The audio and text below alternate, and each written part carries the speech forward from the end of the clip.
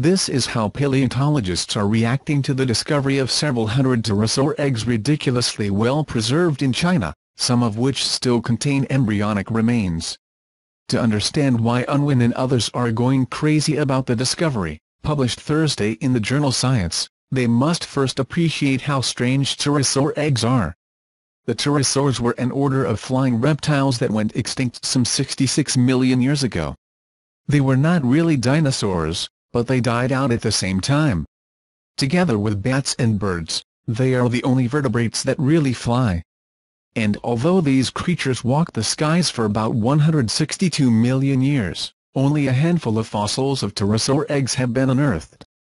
And of them, paleontologists have only 6 three-dimensional eggs, that is, eggs not completely crushed by millions of years of being crushed by younger sediments. But now, we have a great pterosaur egg extravaganza.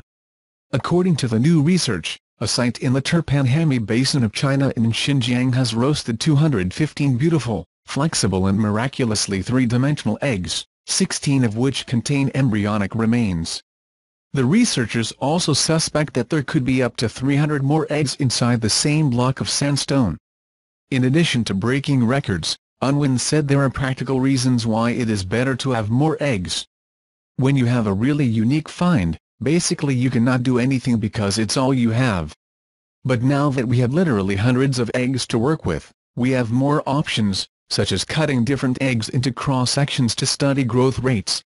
What's more, the egg treasure also has skeletons of what appear to be offspring, juveniles and adults. This is also an embarrassment of riches, because it means that scientists now have more information about how pterosaurs progressed from egg to adult than ever before.